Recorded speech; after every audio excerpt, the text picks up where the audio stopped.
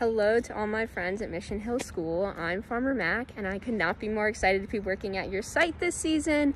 Today, April 7th, was actually my first visit to the site, and at Green City Growers, that first visit in the spring is known as Spring Awakening. So there's a few specific things that we do during this visit to get the soil and all of the beds ready for all of the plants to go in. So if you take a look around, I removed all of the straw and any sort of dead plant material that was in the beds from the fall, took all that away, and then I worked into the soil 2 different soil amendments. One is Crayers and the other one's Azomite. Crayers is full of macronutrients, nitrogen, phosphorus, and potassium. That is really important for plant growth. And then Azomite, equally important, has some of the micronutrients that plants only need a little bit of but are super important for plant growth.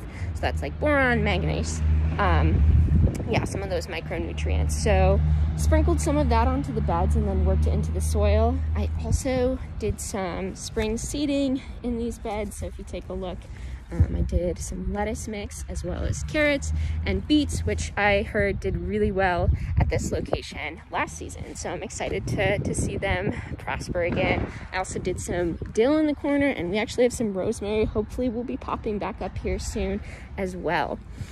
And then if we move over to the other 4 garden beds on the site, did the same type of thing, removed all of that straw, added the soil amendments, planted some kale here, which looks really great. And then we also have some garlic that is popping up from last fall.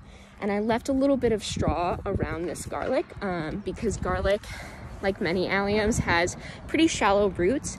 So in order for it to get all of the water it needs, it likes a really moist top layer of soil. And so that straw is not only gonna retain moisture at that uppermost layer of the soil, but it's also gonna keep some weeds at bay while that garlic grows, because we won't be harvesting it until well into the summer. So yeah, all these beds are looking great.